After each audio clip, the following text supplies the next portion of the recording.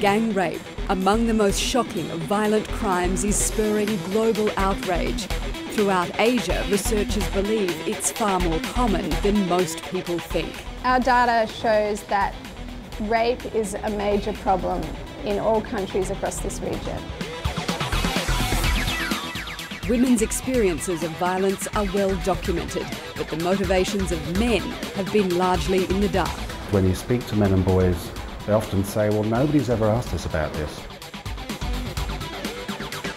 We go in search of the reasons behind gang rape and other violent crimes against women. We are good friends, so we want to have sex together with one girl. Sometimes I rape them in the car, and sometimes in the guest house. They would not report it to the police. There is a dimension where it's almost sport-like, where young men egg each other on. I'm Ella Callan. On this edition of 101 East, we speak to men in Cambodia, a country with some of the highest rates of violence against women in the Asia Pacific. We ask men why they rape and abuse women, and if the perpetrators can trigger new ideas for prevention.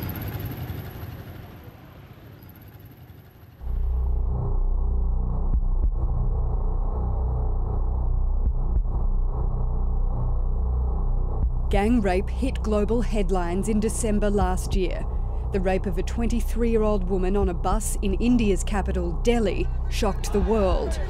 The attack, which led to the woman's death, was so brutal that it prompted public outrage on a scale rarely seen over cases of violence against women. People struggled to understand why such a violent assault happened. What could possibly motivate young men to commit such a crime? Thong Soprach was left wondering too. As a journalist and campaigner for women's rights, he questions why his country, Cambodia, is not doing the same soul-searching over violent crimes against women here. He publishes a weekly column in the Phnom Penh Post newspaper, which highlights cases of rape and abuse. Protests like India is a good example, like please stop rape, stop gang rape. Yeah, this is good. Lesson learned. Cambodia's capital, Phnom Penh, does not have the same reputation as Delhi. Rape is something rarely talked about, and women don't live in fear of being attacked. Yet below the surface lies an alarming trend. New figures suggest quiet Cambodia has more than double the rate of gang rape in India. Cambodia, actually, we found one of the highest rates of gang rape in any of the countries we studied. So 5% of men reported that they had participated in gang rape here in Cambodia. And in other countries it was around 1 to 2%. Dr. Emma Fulu is the leader of the largest multi-country research project on men's perpetration of rape and abuse in the world. It's also one of the most in-depth studies ever undertaken on men's own experience of violence. 4 UN agencies surveyed more than 10,000 men across Asia and the Pacific. They didn't think we could ask those questions of men. You know, they thought, why would men admit to using violence? Why would they tell us about that? We used these little handheld computer devices, and they were there to enter the data, but also one of the key things was it meant that for the really sensitive questions, like on rape perpetration, men could answer those questions in a totally anonymous way. Across the countries surveyed in the region, 1 in 4 men admitted to raping a woman or girl. 1 in 25 said they've taken part in a gang rape. Cambodia was one of the countries where men reported the highest levels of rape. It was happening with very young groups of men in Cambodia. So, you know, we found that, for example, at least half of the men who had committed rape did so for the first time when they were teenagers. And actually 15% were under the age of 15 the first time they committed rape. This comes as no surprise to Thong Soprach. who along with his newspaper columns has been undertaking his own research into the problem for nearly 10 years. He explains gang rape can be blamed on a cultural practice among young Cambodians known as bulk, the name given to a group of men having sex with one woman. Bulk is mean in my Khmer language is bulk is mean plus. Fun with bonding, male bonding. Yeah, they will say, okay, I'm strong. I'm strong enough to have sex longer than you. Then this one, they argue each other. They show off each other who have sex longer. Just show off with the peer. Soprach says the problem is that most men in Cambodia don't think bulk is rape. Often one man in the group will bring a woman to a guest house where his friends then join in. Soprach gathered information from motorbike taxi drivers who talk to groups of young men involved in bulk on the streets at night. So they're mostly young people, not the poor or not the high class, just the middle class, and the age between 18 to 23.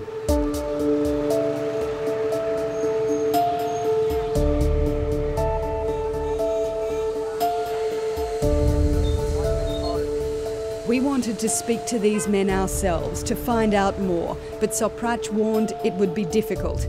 He says men often hire sex workers alone, then force them into having sex with a group.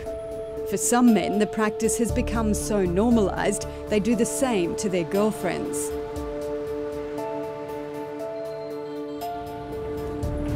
Is it hard to find men to talk to you about bulk, about gang rape? Yeah, it's very hard to find, but we have to build trust with them. But it's difficult also with you as a woman. So. Maybe they won't admit it, yeah? Yeah, be nervous with you. With Soprach's help, a group of 5 men eventually agree to see us. Only 3 are prepared to speak on camera, and they want us to disguise their identity. Like the majority of perpetrators, they've never faced any legal consequences for their actions, and they also don't want their families to find out. We are good friends, so we want to do bulk. Have sex together with one girl. We don't have money. The reason is we don't have money to hire sex workers on our own. They say they've been doing this together for 6 or 7 years, since they were teenagers. It began with sex workers, but now any woman could be a target. So, we chat up a girl, any girl, maybe a girl from a shop. If she's pretty, we will try to trick her into sleeping with us. We will get her drunk. Then one of us will take her to have sex. She does not know that the rest of us will join in. Do they feel bad for any of the women? If the girl screams out, we are afraid the police will turn up to the guest house and catch us. We are afraid of that. Do they consider what they are doing is rape? It's not rape, not rape. I don't know whether it's rape or not. I'm doing it because I can't afford a girl on my own. It is not rape.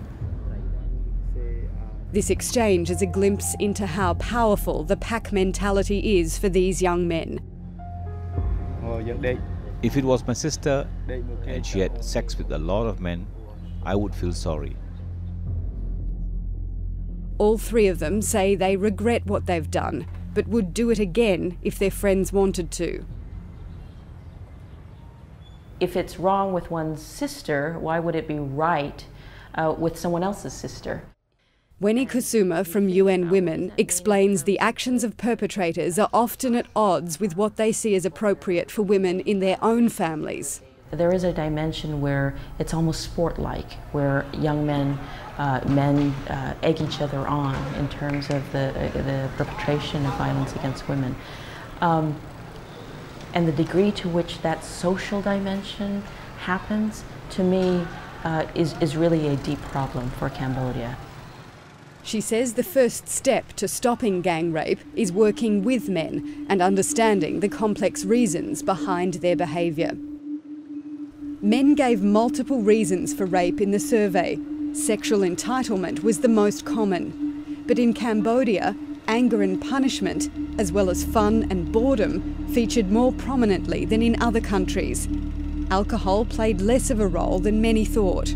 And if we can understand that more clearly, then programming, both at a governmental level but all the way down to the response level, can be much more in tune with addressing the source of the problem.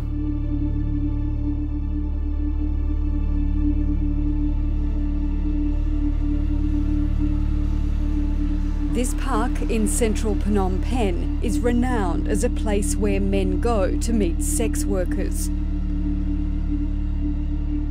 According to the UN research, men who pay for sex or have multiple sexual partners are far more likely to take part in gang rape.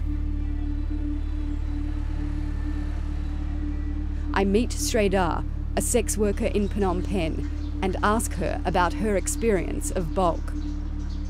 It happens very often to me. Yes, more than 10 times. She says men don't tell her when they want to have sex in a group. When he comes to take me for sex, he comes alone. But when I arrive at the guest house, there are many men. I have to sleep with all of them. If I refuse, they hit me very hard. Do you fear for your life? Sometimes they threaten to kill us. They have a knife. What I mean is, they want to make us suffer.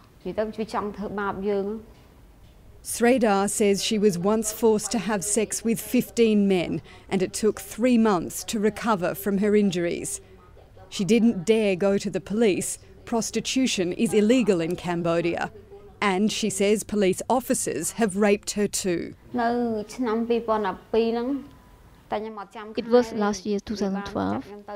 I didn't remember the month. The police cut my hair when I didn't have any money to pay them. They handcuffed me in the bathroom and hit me because I didn't have $100 to pay them. They all raped me in the bathroom and then let me go. In recent years, police raids have cracked down on Phnom Penh's brothels. Some say this is preventing gang rape. Others claim the industry has been driven underground and women are now more vulnerable to attack because they work alone. But Cambodia's gang rape problem extends beyond the sex industry. Tong Soprak arranges for me to meet a man he describes as a ringleader who lures young women to go out with him so that he can then commit gang rape with his friends. Does he mind if we just have a bit of a talk? We can sit over here. The man is 31 years old and married with 2 daughters. He looks me in the eye while describing how he gets young women, even schoolgirls, to trust him. We flirt and build a good relationship with her first. Then sooner or later, we invite her to go out. Sometimes I rape them in the car and sometimes in the guest house. I make sure that I know the owner so that it's safe for me. They would not report it to the police. Everybody keeps their mouth shut. Does he think that that's rape? Yes, I think it's forced sex. That's what it is. I force her to have sex with us. If I ask them nicely and they still refuse, the only way is to force them. What about his wife? Does she know that he does this? My wife does not know. I always hide it. I ask why he's willing to admit to this and whether he's afraid of being caught. He says he's not scared and feels no guilt. At first, I feel pity for them. But if I have to spend a lot of money on a woman and then she doesn't agree to have sex, I no longer feel any pity for her.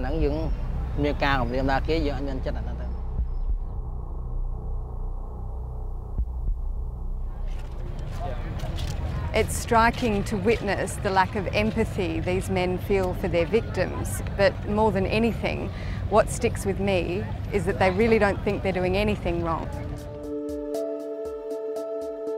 The justice system does catch up with some men, but there were fewer than 20 gang rape cases prosecuted in Cambodia last year.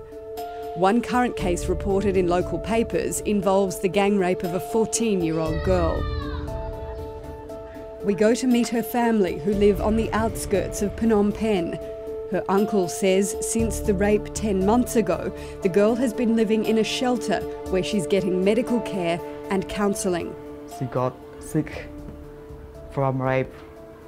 They forced her and fight her. Did they hit her? They hit and rape.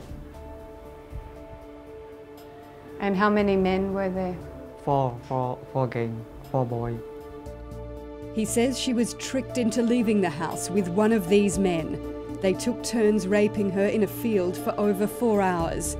3 of them have been convicted and sentenced to 7 years in prison. A 4th man has not been found.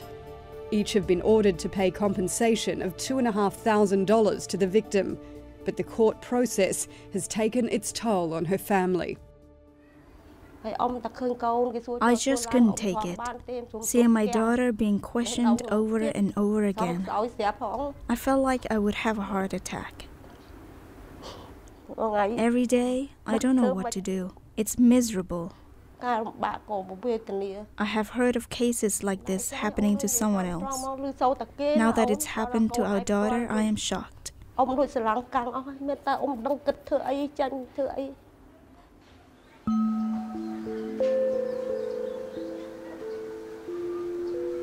The conviction is not enough to fix this broken family, who feel a deep sense of shame. The mother blames herself and fears that her daughter may not be able to finish school or find a husband. I feel empty. I feel numb inside. I can't concentrate on anything.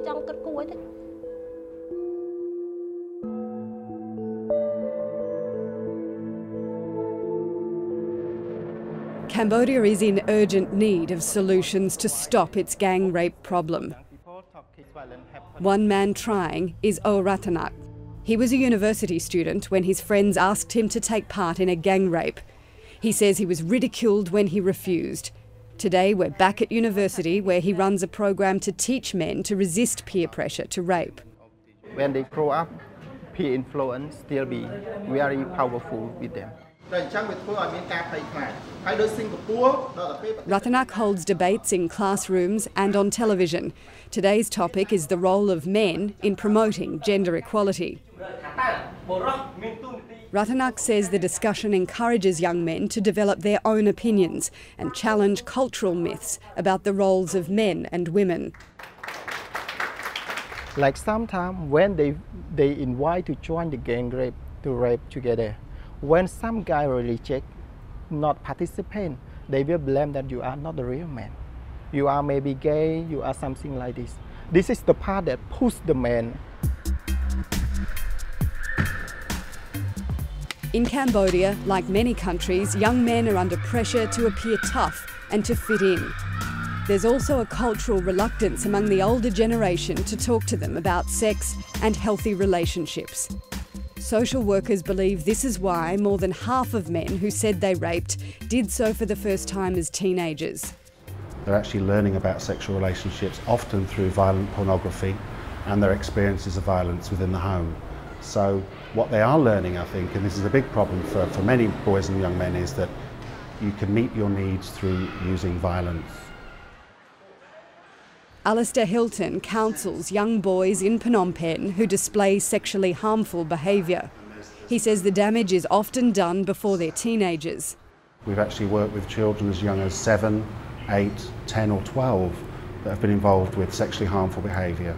What we are finding is that many of them have experienced extreme physical violence in their lives, in their families and communities.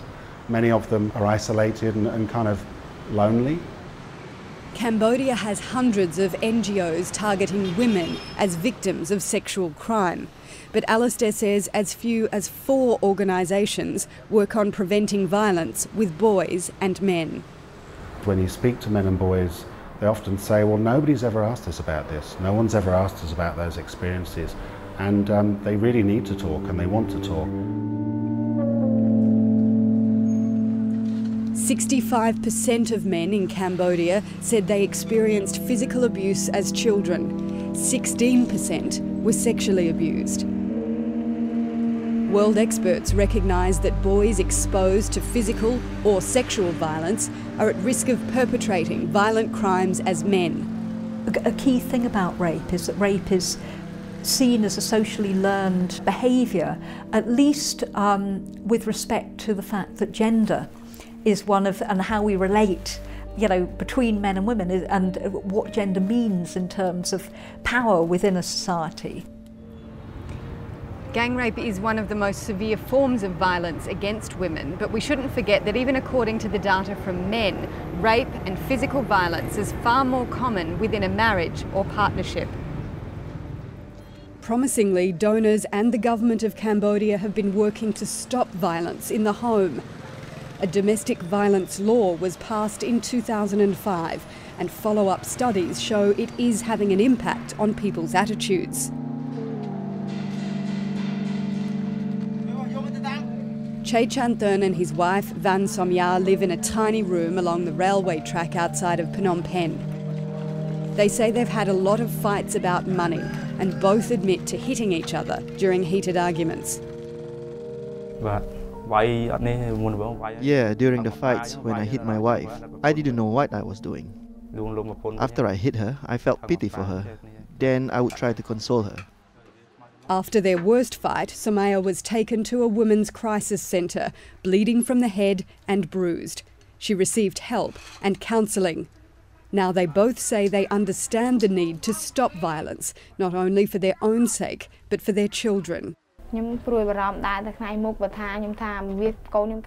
worried that in the future my kids will imitate the way my husband behaved to me. That's why I tried to explain to my husband about domestic violence, because our kids will imitate us. Then he stopped this bad behavior. We have learned that it is possible, to see some changes. GIZ is one of the largest international donors working on violence against women with the Cambodian government. Youth outreach is a key part of their program to prevent domestic violence, which they say dropped by 15% over 5 years. There's now recognition of the need to work more with young men to prevent sexual violence. Interestingly, it's Cambodia compared to the neighbouring Southeast Asian countries has less youth violence in general. So, violence is quite sexualized amongst youth. Cambodia also has undergone 30 years of civil war that has created licenses for men to be violent against women.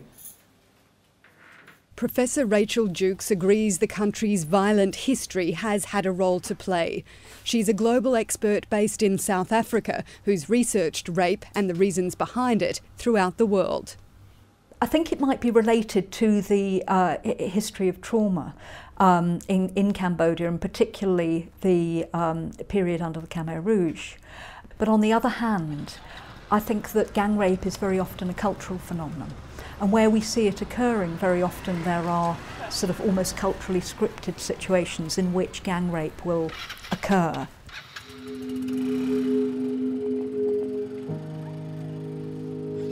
The reasons behind rape in Cambodia are complex, but it's an issue that deserves the attention of communities and governments across the region and the world.